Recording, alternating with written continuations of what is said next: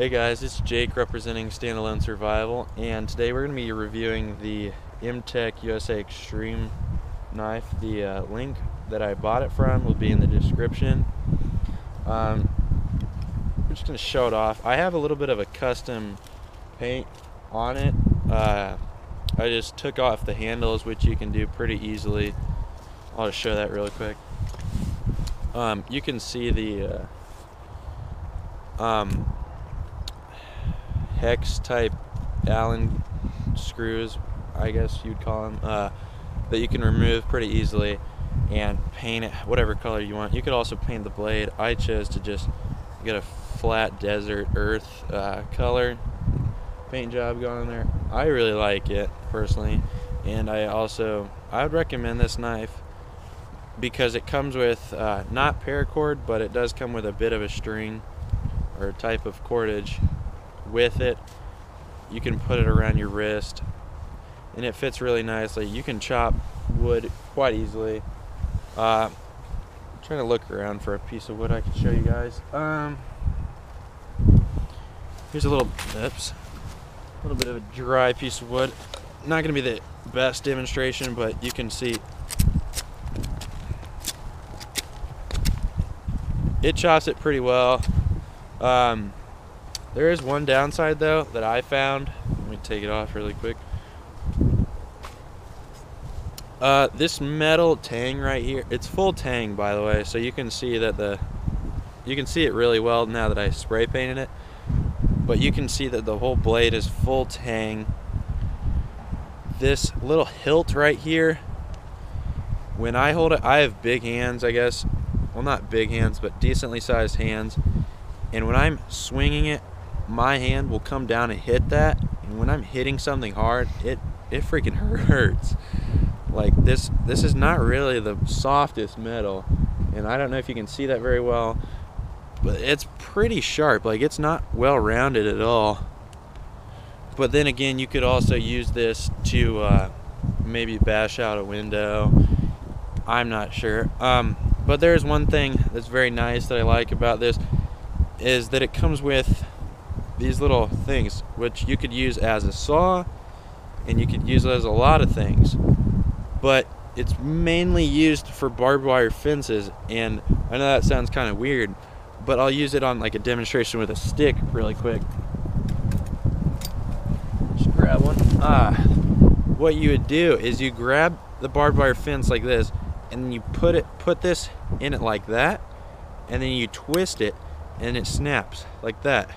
It's pretty neat, and I really like that they added that.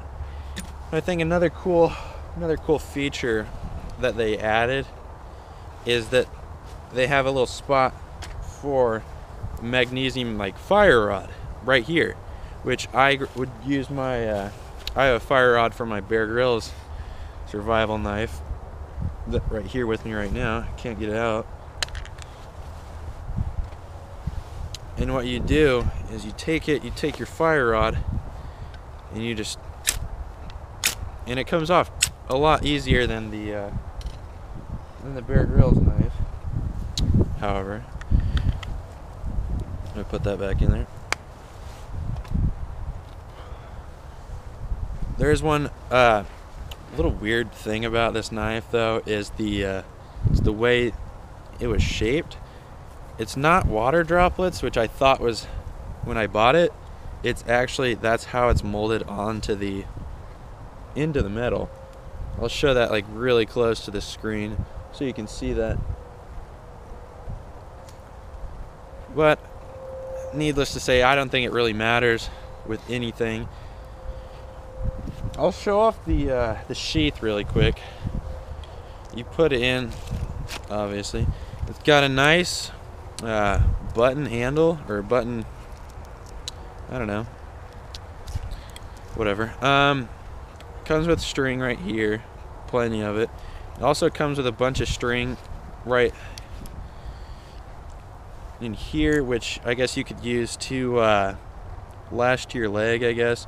And I like what it comes with. It comes with a little clamp right here that you wrap around your leg like this, and it keeps it nice and secure, because this is a pretty big knife. You can see it like compared to my hand, like it's a pretty big knife.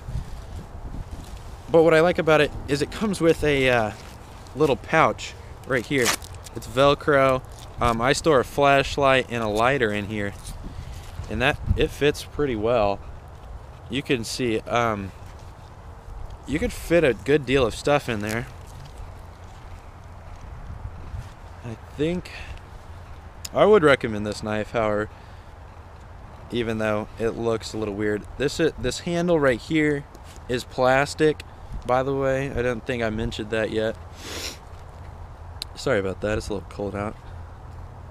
But I added this little bit of elastic. That does not come with it.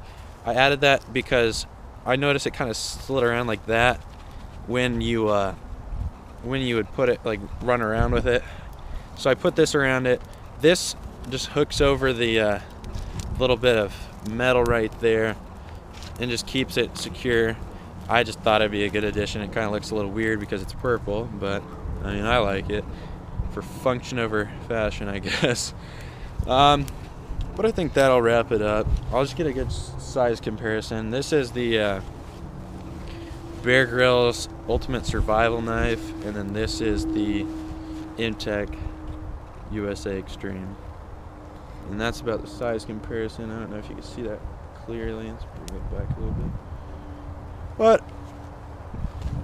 I think it's a good knife. There's a few criticisms with the handle, but other than that, I think it's a good knife.